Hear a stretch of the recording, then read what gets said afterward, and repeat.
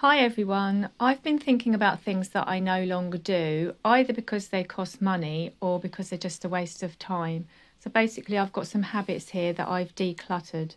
Number one is makeup. I no longer wear loads of makeup. I only wear maybe some lippy and some mascara if I'm going out somewhere nice.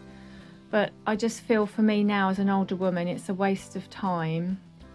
It's also expensive, even just to take the makeup off. If you buy a makeup remover, it's expensive.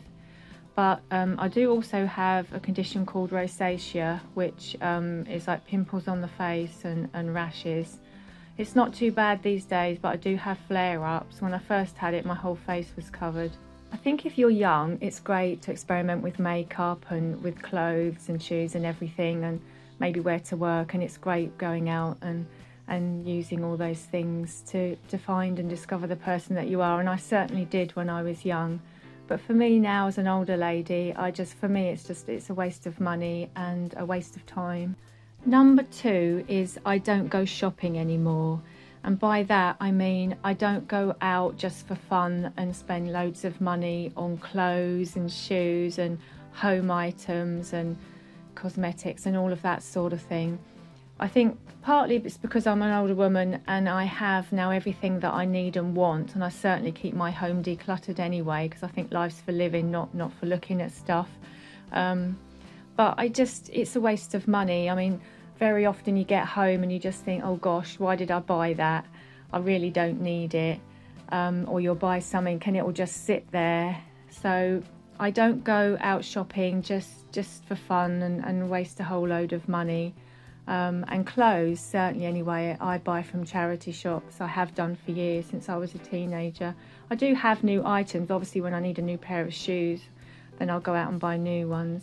But it's not something that I do all the time. So I would rather spend the money on maybe having a day out and making a memory with my family. Number three is I stopped giving myself a complete makeover if I'm going out.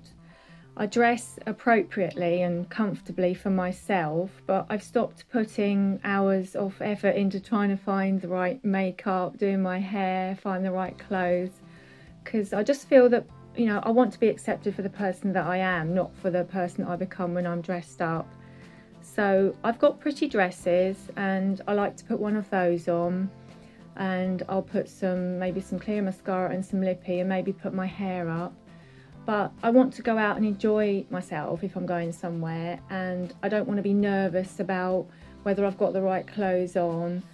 Does my hair look good? Is my makeup right? I just don't want to be able to doing that anymore. So I just want to go and enjoy myself if I'm going somewhere. So I no longer give myself a complete makeup, and as I say, I just want to be accepted for the person that I am. And actually, if somebody can't accept you for that, then they're not worth knowing. So yeah, I've stopped giving myself a complete makeover, and also it saves on the money anyway. As I've just said, I don't wear makeup anymore anyway. Number four is I don't go to the hairdressers anymore. I was always shy and quiet as a child and an introvert, and it's only since I've got older that I've come out of myself. So I do actually find it quite stressful just sitting there with having a lot of people around me chatting away and sitting in that one position for a couple of hours having your hair done. I mean, it's great if you enjoy that's absolutely fine, but for me it's not an enjoyment. So I prefer to cut my own hair. I have long hair anyway. In fact, I've recently cut it shorter, but I find it quite easy just to cut my own hair. Number five is I have stopped worrying and caring what other people think of me, because this is my life, and if I care what other people think, then my life doesn't belong to me. I'm a kind, caring, loving person and a decent member of society, and most of the time others are only thinking of themselves, so I refuse to be affected or defined by them. I listen to important stuff, and I will listen to people, but most of the time people judge us and they don't even know us. So I just want positivity in my life, and by listening to snide comments, and I'm not just talking on YouTube, I'm talking about life as a whole, You know, there can be people out there, they see you, they see what you have, and they make snide comments. They don't know you in the slightest, but they seem to feel that they have the right to tell you, you know, what they think of you. And I just don't listen to it anymore, because if you take all that on board, it can cause you to be anxious, it can cause you to be depressed, and I shouldn't think any of it's true anyway, so why bother to listen to it? So, you know, I do care very much about life, but I don't want to listen to negative people. You know, negativity is just not a part of my life. I've been through a lot in my life, and I have the right now at nearly 55 to say, no, you're not going to do that to me. I'm not going to listen to you. So I don't care what other people think. And I don't mean that in a nasty way. As I say, I just don't want any negativity in my life. I choose to be positive, and that's what I would like other people to be with me. So, you know, send out good vibes, don't send out nasty ones. And if you have got a real issue with somebody, then, you know, sit them down and try and have a conversation with them. Don't just make snide remarks, because it's just downright nasty. And you don't know how it's going to affect that person. You know, you could make them depressed. So, yeah, just try and be positive with people.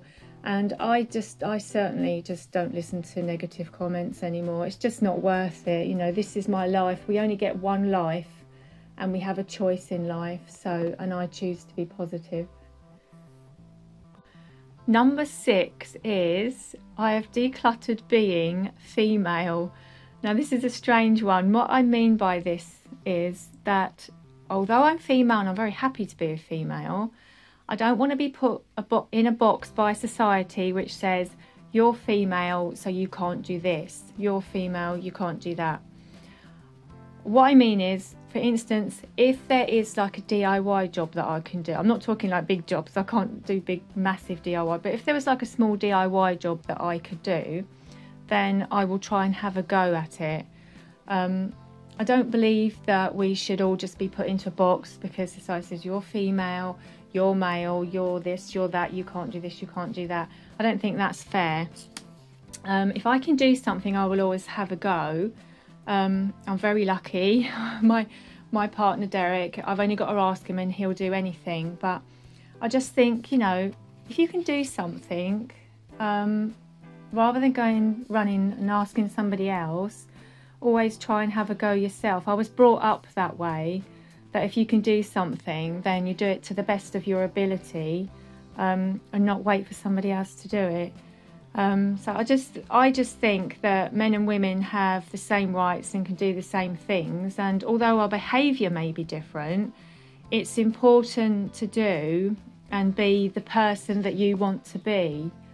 So, you know, as I say, I'm very happy being female, but if there's another job that I can do, then, you know, if that takes the strain off of my partner because he's really busy doing something else, then I'll do it, I'll have a go.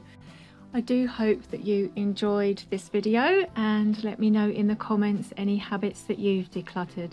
Appreciate you visiting. Thank you for watching. Bye bye for now.